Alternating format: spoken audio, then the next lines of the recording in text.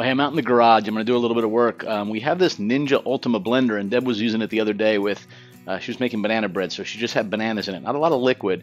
And we started it up, and it kept popping the GFCI outlets in the kitchen. So I brought it out here.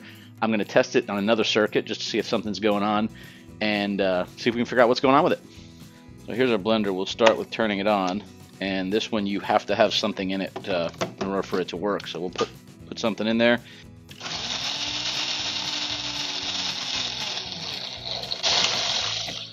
Alright, it just did it.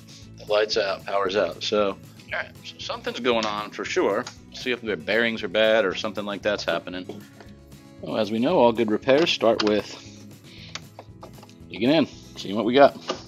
I see at least 6 screws here.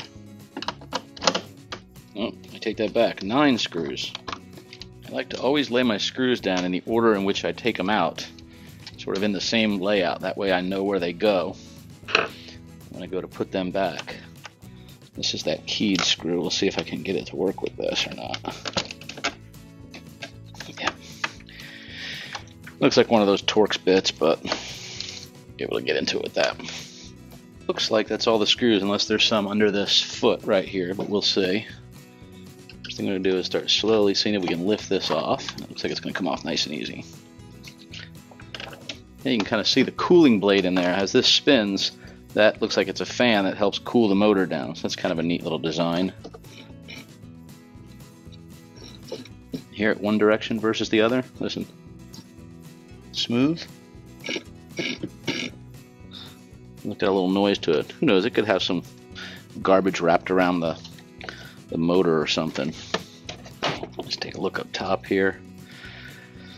I don't see anything that looks like it's holding it together there, so we'll start working right in this part. And I've got a cover. Probably can't get the cover off because of the other pieces here, but let's give it a try.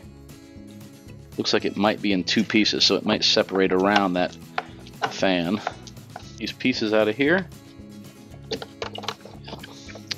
And move this out of the way in an effort to get this side piece out. So maybe a bit of the... There we go. If I move this cord, I should be able to rotate this around and slide it out this other side. I think we'll see.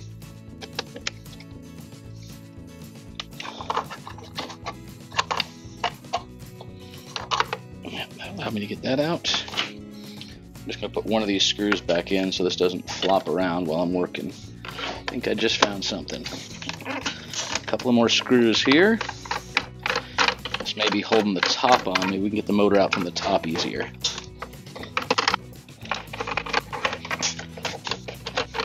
Question is, what the heck does it hold in place? Aha!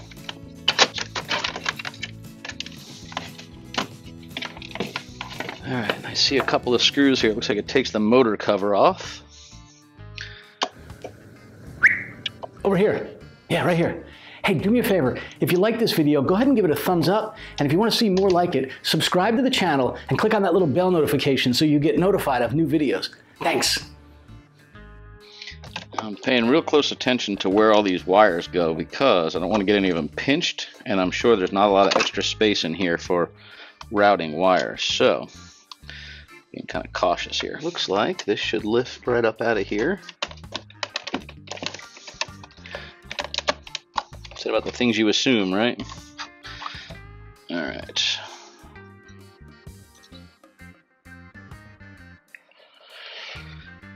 And I see these screws I started to undo before were actually to hold this piece in place.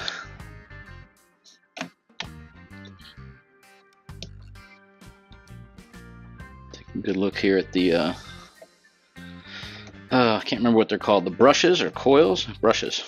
Just make sure that they're all good. They might just have a little carbon buildup on them, and that could be the only thing wrong with it. Who knows? And yes, I have it unplugged in case anyone's wondering. A little piece of sandpaper. I'm going to clean that coil up in there. I'm really not sure how well they're going to show this, but I've got a little strip of sandpaper. I'm going to push it in there behind the frame. I'm going to use a screwdriver up against it like this so that it's touching the coils, and I will use that to apply pressure while I just rotate them.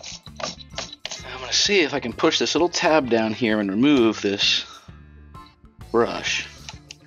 I feel like it moved for sure. Look, I can get a screwdriver here and pull that out a little bit. It's like this is what's going to hold in that brush, I think. As you know, these things run on essentially a magnet, so you're having to pull it out, but there's going to be a wire on the very bottom of it. So I want to grab that wire and pull as well, so we can get the end of this thing just up to where we can clean it a little bit. So get my emery cloth here, and it's going to be concave because it's matching the same shape as the blade. I'm just going to start by hand, and I might just use the screwdriver shaft here. And by the way, I don't know if you can see it. There's this metal tab on the bottom. I don't want to break that. I'm going to hold it right up against this because it gives me something to sand against and avoid putting any pressure on that wire. But yeah, look at that black carbon coming off of there.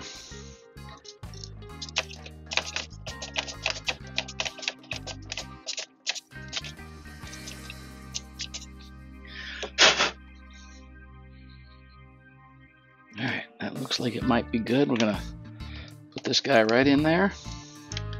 Then I'm going to lock this in place.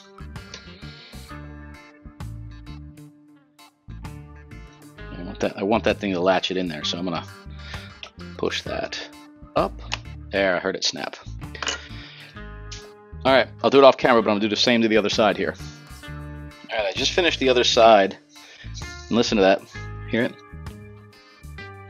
Sounds the same in both directions. So I'm going to pop these screws back on and just put it together enough so that I can give it a test.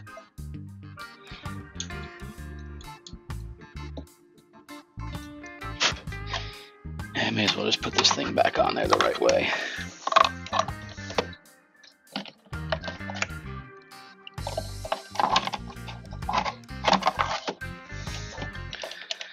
Alright, all those in place.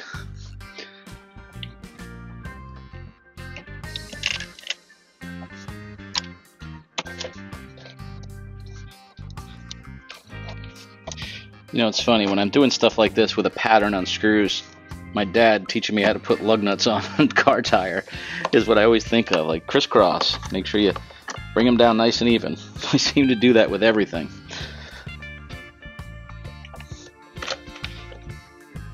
So thanks, Pop, for the discipline and approach. I'll double check and make sure all the wires are going out these little wire channels and that none of them are tight or getting clipped below this. And they are not, so that's good. These would have been so much easier to put on and off with that piece already off of there, you know?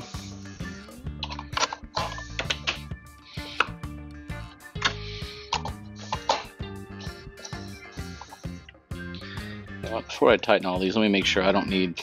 I just put that in a different order, so I want to make sure this will go on here.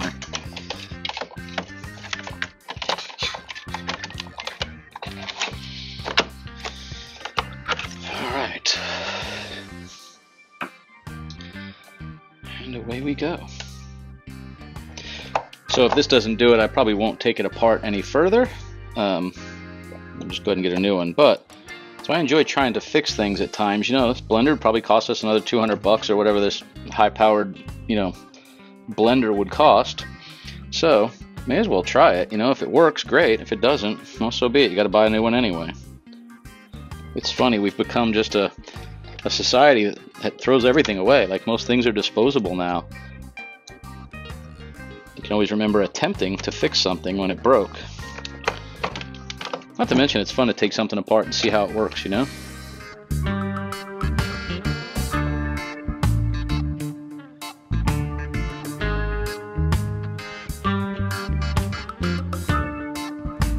Four, 6, 8, and then we have our one funky screw. I'll do last because I'm going to try and use a regular screwdriver to put it in versus a Torx bit. And again, I am going to be crisscrossing where I tighten these because I want to make sure it's seated in here right. Last one, we'll put this little Torx bit in here, and we'll see if I can put it in with a regular screwdriver like I took it out. If not, I'll go dig up the one out of the toolbox, but hopefully we can do it. There you go. Now it's time to flip her over and give it a test. Turn it on. We'll put our object in here and we'll pulse.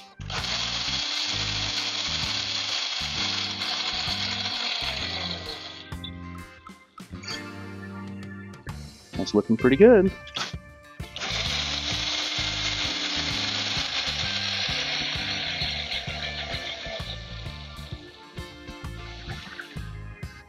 By golly, I think we've actually fixed it. Now, I'm going to go in and get a picture, and I'm going to actually test it out a little better. With this cup on here, it can only do this pulse mode. You can't actually just turn it on and then use the speed control to change the speed. So it's really just for pulse and making smoothies. So I'm going to go get a regular blender, put some ice and water in it, and just blend it up, see how it does. All right, I went ahead and just got a blender and put some ice cubes and water and a little bit of iced tea mix in it. So we'll see. I'll start it on its slowest setting, see how it goes. Turn it on, start it. It's low.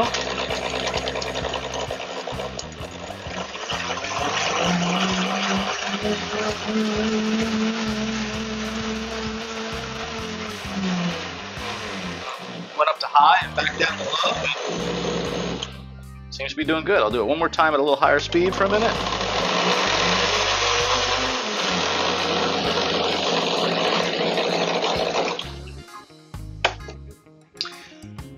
I'm going to call it good. Deb will be thrilled. We've got our blender back. Well, I hope y'all enjoyed this week's video. I know it's a little different, but listen, you do what you got to do, right? A storm's coming, you work on the boat. Ready to cook something on the grill? You cook it on the grill. The blender breaks? You repair the blender, right? Anyway, thanks everybody. We'll see you next week. Bye now.